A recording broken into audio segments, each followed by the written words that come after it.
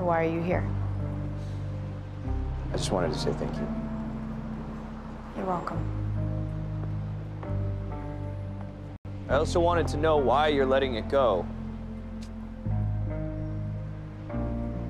Because Rachel begged me to. And because she said that she loved you and that you turned your life around. And you believed her? I believe that she loves you. But if you really want to know the truth, no, I don't believe that you turned your life around. And I definitely don't believe that you love her. What? How can you say that? Because you've convinced her that it's all going to be okay. That you two are just going to get to live happily ever after. And I didn't want to be the one to make that all come crashing down. But you know what, Mike? One day, it is going to come crashing down. And if you really do love her, you'll put a stop to this right now. So you think I should stop being a lawyer? I'm saying if you really love her, you won't marry her.